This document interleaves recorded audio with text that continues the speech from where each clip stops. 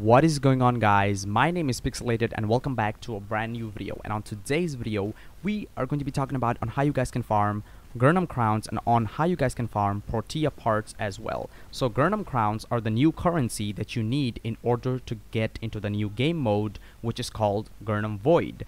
The Granum Void drops the parts for Protea.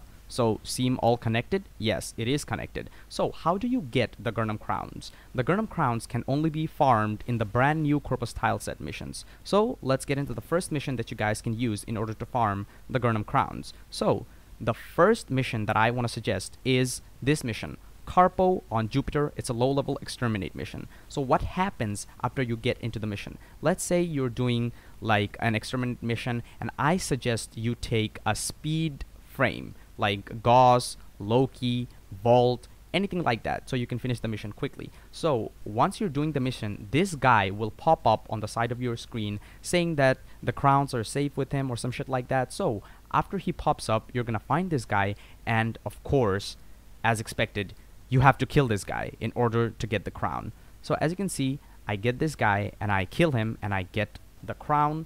And there are three types of crown. The first one is a normal Granum crown, the second one is a Zenith crown, and the final one is an exemplar crown. So that's how the Granum crown system works. As you can see, I got him. I got the normal crown from this mission another time as well.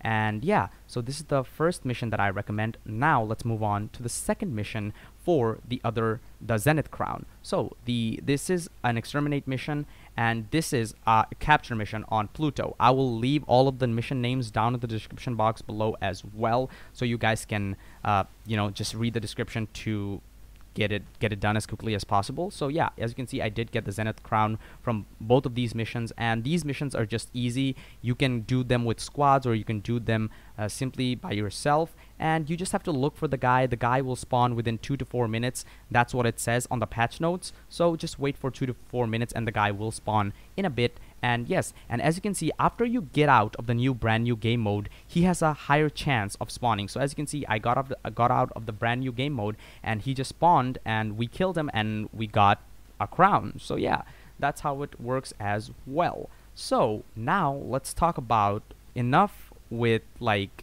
getting the Granum crowns, right? The Granum crowns are easy to get, but what do you do with the crowns, right? Well, let me just put it this way simply. The Granum crowns are just keys to get into the brand new game mode. That's it.